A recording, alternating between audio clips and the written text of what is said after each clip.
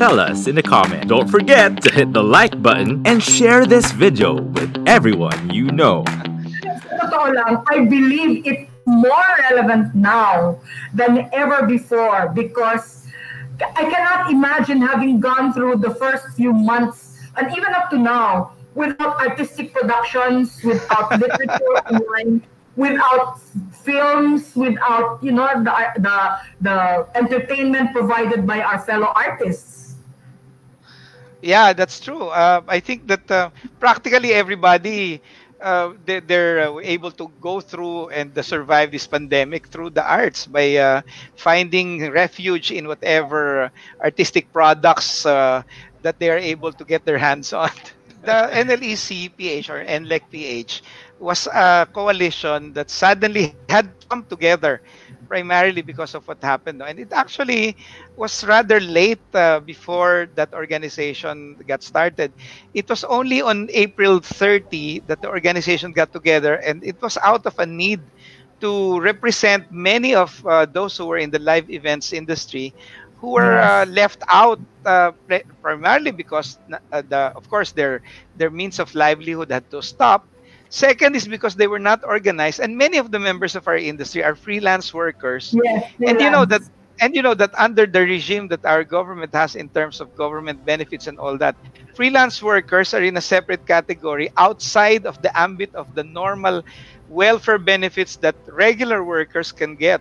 So True. it suddenly became necessary for everybody to come together and to figure out a way to help those who were more adversely affected, to those who had less ways of coping for themselves. True. And I'm part of that group. I'm a freelance event organizer, and it's really difficult. And we have to find a way. We cannot just sit back and think that our events industry is going to be the same. It's going to be a long time before our usual professions get back on track and our clients resume their events plan. But now there is a need to retool and think of a new way to either express our technical or our artistic proficiency and skills because it cannot be the same as before. With this platform that we have, which is the digital platform, I find that there's a lot of retooling needed. Yes.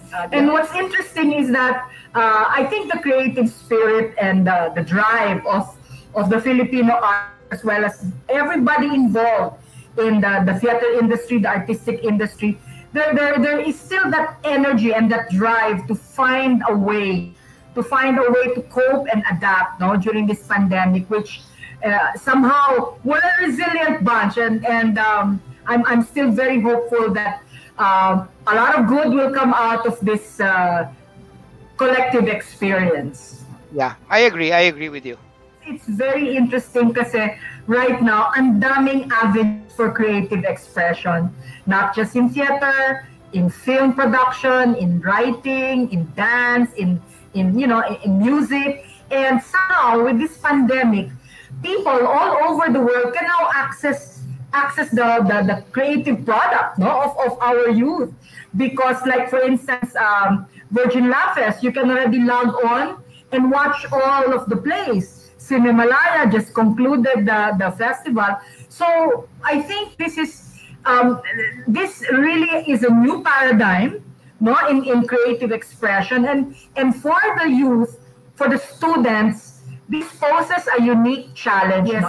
So that new way or very novel approach to your system, to the Mint system, has probably attracted a very unique crop of students, or maybe they were looking for something different from the ordinary or the usual, the mainstream universities that we have here, because there are a number of universities and colleges that are also offering the same courses.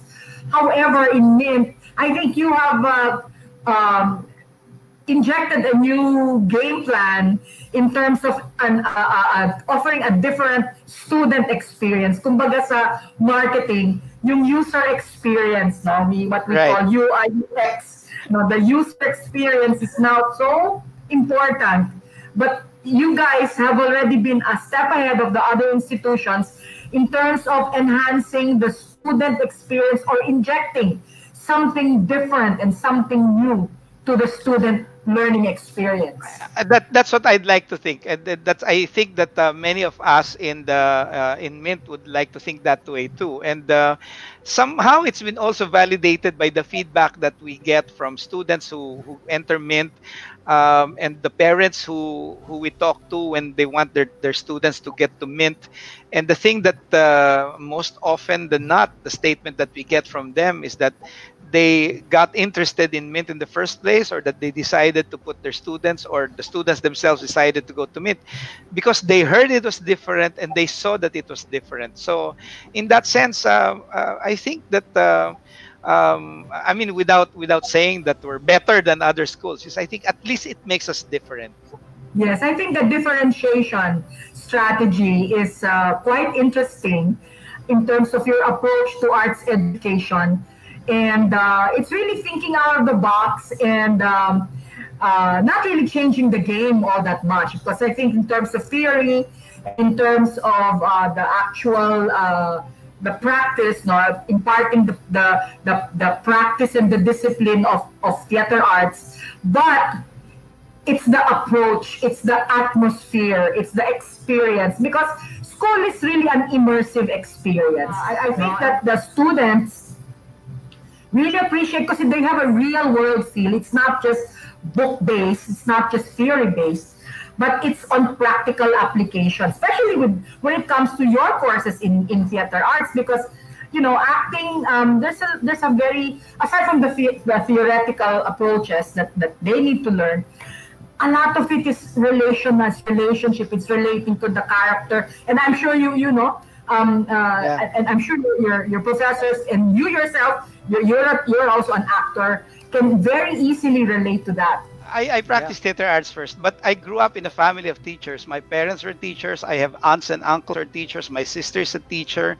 Now my daughter is also a teacher. So we grew up in that kind of an environment. So I suppose it's something that came naturally. It started with just conducting workshops, and then later on, I remember I started teaching practically right after I got my degree. So I was in my 20s when I started teaching, and in effect, I've been teaching on and off like for over 30 years now. And that does nothing. And that's I'm talking only about the formal teaching, no, in of the being in the academy. But other than that, it's like workshops here and there, and other things. Yeah. Yes. Stay tuned for the next episode. Only here on V81 Radio, Manila.